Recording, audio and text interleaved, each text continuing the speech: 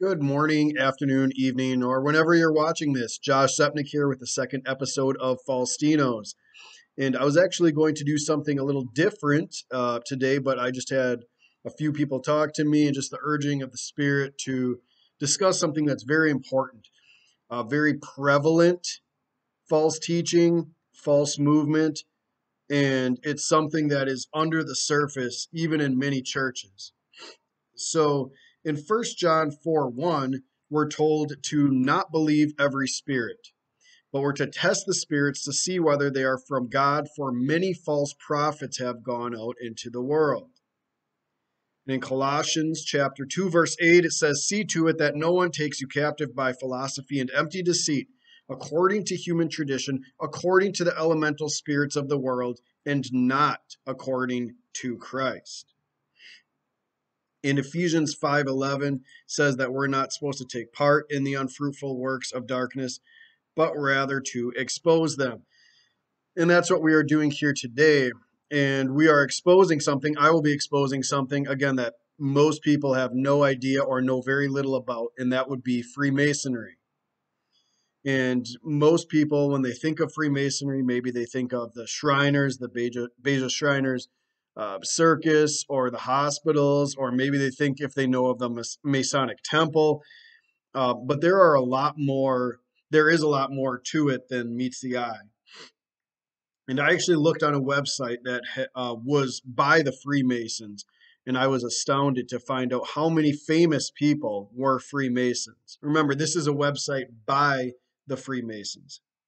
I'm just going to list off a handful of names. Johann Seebach, who was the son of Johann Sebastian Bach, who was a dedicated Christian. Johann Sebastian Bach, he was a composer of classical music. Mel Blanc, who did many of the voices for Looney Tunes. Bud Abbott from Abbott and Costello. Santa Anna, who was the general of the Mexican army in the war, Mexican-American War in 1848. Shackleton, who was the explorer who explored Antarctica, British explorer. Red Skelton did the Red Skelton show in like the 1950s and 60s, I believe. John Philip Sousa was a composer. Roy Rogers and Gene Autry, singers and actors in cowboy films, things like that. Irving Berlin, a composer in the 20th century. Silvio Berlusconi, former prime minister of Italy. Some presidents of the United States, like George Washington, James K. Polk, Franklin Delano Roosevelt, as well as Harry Truman. Winston Churchill, the great leader of Great Britain. Benjamin Franklin, one of our founding fathers. Simon Bolivar, which I'm sure I just screwed that name up, liberator of South America from Spanish control. Buzz Aldrin, the astronaut. J. Edgar Hoover, who is the founding director of the FBI, the Reverend Jesse Jackson, and former Denver Broncos quarterback John Elway. And this is just a small sampling of the list of people that are confirmed Freemasons. So, what's so bad about Freemasonry? And this is the question that I read on the internet that I've heard before. And I'm not going to get into nearly all of it. And there are many other sources, and I'll list a few of them at the end that talk more about it. But it's so exhaustive that I may take 20 minutes today, but I'm not going to take more than that. And we're 4 minutes in, so we got to get moving. In 2019, Pew Research Center found that 15% of American adults, or at least the adults they surveyed, believed that Masonic rituals are not compatible with Christian teachings. Again, only 15%, or roughly 1 in 6, 1 in 7, believed that they are not compatible with Christian teachings. But what are you to think of an organization that calls God the great architect of the universe and refers to the leaders of their lodges, the buildings where they meet to worship, refers to the leader of that not as a pastor or a bishop, but as a worshipful master?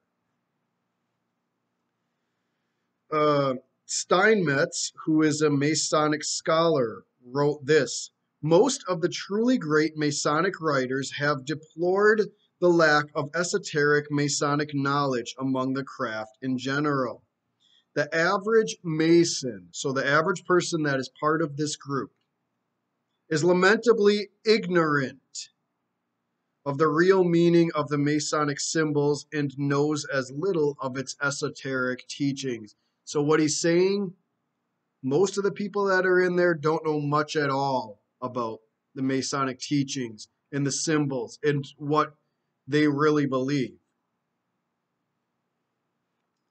And I'm going to be referring to this book here, Fast Facts on False Teachings. Great book. Get a copy if you can. This is Ron Carlson and Ed Decker wrote this. Ed Decker is a former Mormon and actually was involved for a while also in Freemasonry. And they talk about different cults in this book, and they take about 20 pages to talk about Freemasonry. Well, what's wrong with Freemasonry? First of all, one of the big things is it's a secret society with secret oaths. What are some of these oaths? The first level of the Blue Lodge of the Masonic Temple says this. The person who's entering into the Blue Lodge has to say this: binding myself under no less a penalty than having my throat cut across, my tongue torn out by its roots, and buried in the rough sands of the sea. To move on to the second degree of this Blue Lodge. Binding myself under no less a penalty than having my left breast torn open, my heart plucked out and given as prey to the wild beasts of the fields and the fowls of the air. And finally, to get to the third degree, binding myself under no less a penalty than that of having my body severed in twain, my bowels taken from thence and burned in ashes. God's word says, here's what Jesus Christ said in Matthew 5:33 through 37. Again, you have heard it said that it was said of old, you shall not swear falsely, but perform to the Lord what you've sworn. I say to you, don't take an oath at all, either by heaven, for it is the throne of God, or by the earth, for it is his footstool, or by Jerusalem, for it is the city of the great king. Do not take an oath by your head, for you cannot make one hair white or black. Let what you say be simply yes or no. Anything more than this comes from evil. So again, don't be taking oaths, and certainly not secret oaths. James 5:12, above all, my brothers, do not swear, either by heaven or by earth or by any other oath, but let your yes be yes, your no be no, so that you may not fall under condemnation. Well, more than just being a secret society with secret oaths, there are also many occultic symbols. These are often taken from the Egyptian, the Greek, and the mystical traditions, such as the all-seeing eye, pyramid, phoenix, hexagram, obelisk, and many more. A lot of what you'd be familiar with occultic symbols or Illuminati symbols. One of the most disturbing things is the involvement of people in the Shriners and thinking that they're not part of the Freemason, or if they are, that they're not as serious. And one of the symbols of the Shriners that every Shriner wears is the fez. Well, what is the fez? The fez came about in the 8th century when Islam was first coming about, was first really starting to spread. Islam did not start until the 7th century. So Muslims overran the Moroccan city of Fez, and they shouted, there is no God but Allah, and Muhammad is his prophet. They butchered Christians.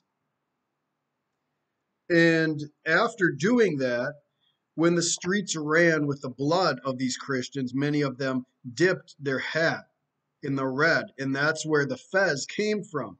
And in fact, you'll see many ties with false religions, and one of them is Islam with Freemasonry. You'll see the crescent moon and the sword, which are symbols of Islam. Freemasonry teaches that there are many ways to God. What does Jesus say in John 14:6? I am the way, the truth, and the life. No one comes to the Father but by me. Acts 4:12. Peter's preaching, he says, there's not salvation in any other. There's no other name under heaven whereby you must be saved. 1 Timothy 2:5. There's one God, one mediator, one go-between between God and man. That is the man, Christ Jesus. And this is certainly not what the Freemasons believe. They teach that they want to bring all religions together. In fact, Joseph Ford Newton, in his book, The Builders, which is a very popular book among Freemasons, says that the goal of Masonry is to bring about a universal league of mankind and form mankind into a great redemptive brotherhood.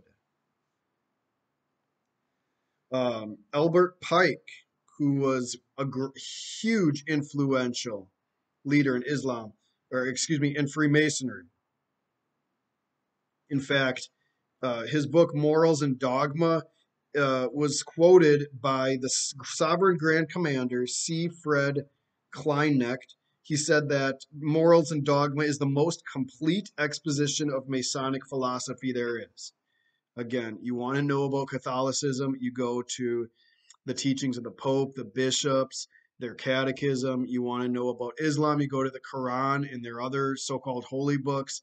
You want to know about Seventh-day Adventism, you go to Desire of Ages, Pearl of Great Price, stuff written by Ellen G. White. You want to know about Freemasonry, Morals and Dogma, your ultimate authority. What does Pike say on page 311 of that book? We belong to no one creed or school. In all religions there is a basis of truth. In all there is pure morality. All teachers and reformers of mankind we admire and revere. Masonry has her mission to perform. She invites all men of all religions to enlist under her banner. He goes on to say they revere all, including Moses, Confucius, Zoroaster, Jesus, and more. And also, Pike says the first Masonic teacher was Buddha, he said on page 277 of Morals and Dogma. So again, they're of the belief that God is simply the great architect of the universe, that there are many ways to God. This goes straight against Christianity, and in no way, that alone should say, I do not want to be part of this if you are a Christian, if you truly believe in the Lord Jesus Christ. In fact, Masons, though, they go on to say that even though all religions can lead to God, at the same time, that only Masonry has the light. So Newton, that I just quoted a minute ago, Joseph Ford Newton, he says that Masonry seeks to change the world because Masonry teaches that all non-Masons are living in spiritual darkness. The ritual of Masonry for the first degree, the entered apprentice, teaches a candidate that he has long been in darkness and now wishes to be brought to the light of Masonry. The Lodge teaches that only true Masons are enlightened and live in the truth. What does the Bible say about that? Bible says that Jesus in John 1:5, the light shines in the darkness and the darkness has not overcome it. And then he talks about John the Baptist being a witness to that light. He was not the light, but he came to bear witness about the light. The true light, which gives light to everyone, was coming into the world. And that light was Jesus Christ. Ed Decker, who I talked about, former Mormon, former even Freemason, he said, there is no light except the light of Jesus Christ. Freemasonry is actually a journey from light into increasing darkness, not the other way around. And it should be mentioned also while I talk about the Mormon Freemason thing with Ed Decker, that Joseph Smith was a Freemason, as Freemasonry was around for a while before Joseph Smith began Mormonism. So there is ties in with that as well. All right, so the goal of Masonry. We had talked about the light of Masonry and the truth. But Pike says on pages 104 and 105 of his book, Morals and Dogma, Masonry, like all the religions, all the mysteries, Hermeticism and alchemy, conceals its secrets from all except the adepts and sages or the elect, and uses false explanations and misinterpretations of its symbols to mislead those who deserve only to be misled, to conceal the truth which it calls light from them, and to draw them away from it. Truth is not for those who are unworthy or unable to receive it, or who would pervert it. And this is the same type of thing that Islam, for example, teaches, that they will not tell the truth to unbelievers, but they are allowed to lie to them. But if you really read what is in the Quran, you will see that it does teach many terrible things. But again, the goal there is trying to hide the truth from those who do not believe in it. Is it a religion? If it's a religion, therefore it will be incompatible with Christianity, right? Because the Christian religion will be incompatible with any other religions. And so if it's just some club or something you can join, maybe that would be allowable. But is it a religion? Let's go to The Authority. Albert Pike, once again, page 213, Morals and Dogma. Every Masonic lodge is a temple of religion, and its teachings are instruction in religion. Pike goes on to say that Masonry is the universal, eternal, immutable religion, such as God planted it in the heart of universal humanity. Again, teaching universalism. That's page 219 of Morals and Dogma. So again, its goal, it is a religion, and its goal is to bring all religions together.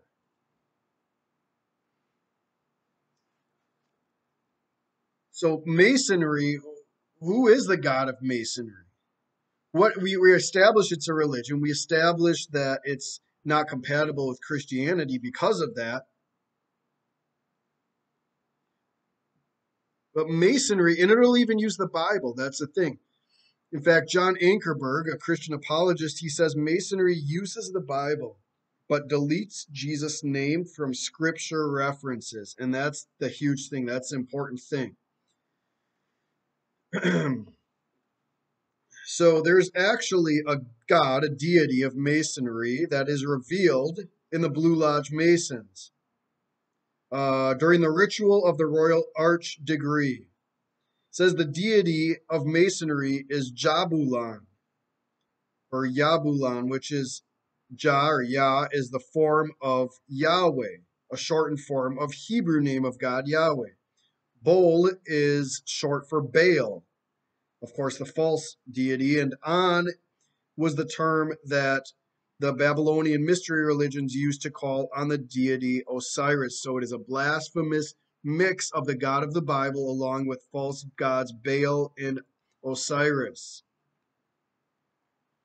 In the 17th degree of the Scottish Rite, candidates complete the initiation. They're given the secret password, Jabulum, and the sacred word Abaddon. Here is the clue to the true identity of the Masonic deity.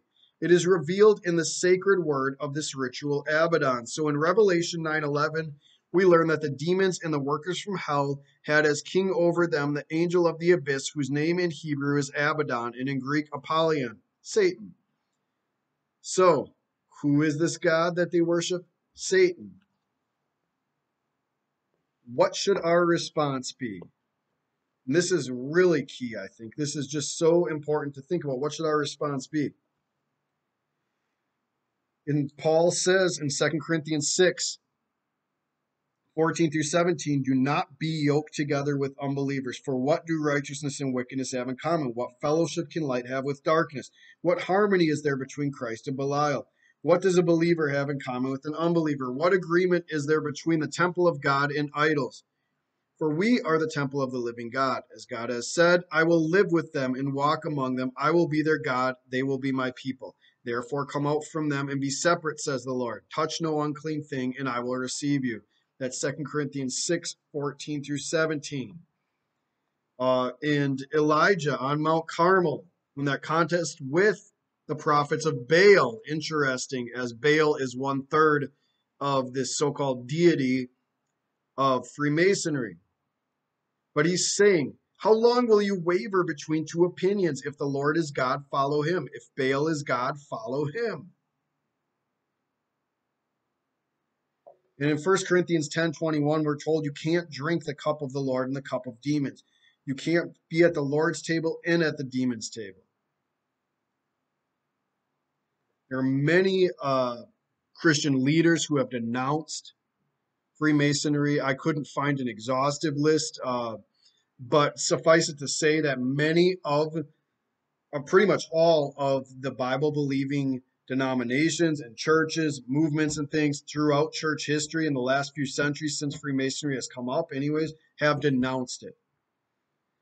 D.L. Moody talked against it, Elva McLean, Walter Martin, that great authority on the cults, Charles Finney, many others saying it's not of God, but then people started to get soft on it. And people even whole denominations and in a landmark decision back in 1993, so about 30 years ago, the Southern Baptist Convention, which by this point has become terribly apostate. If you're part of that, please get out of it.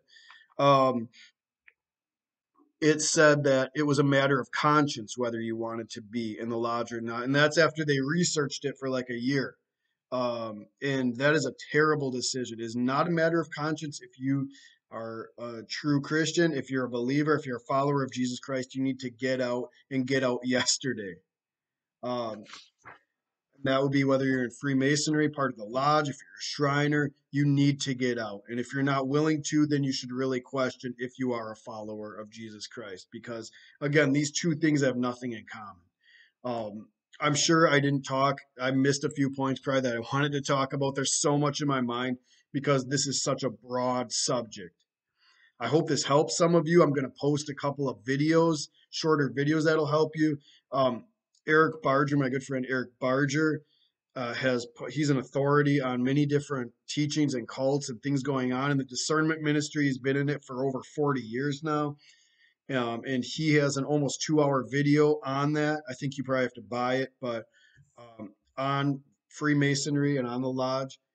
Freemasonry, The Invisible Cult by Jack Harris, another great book, and Fast Facts on False Teaching, Ron Carlson and Ed Decker.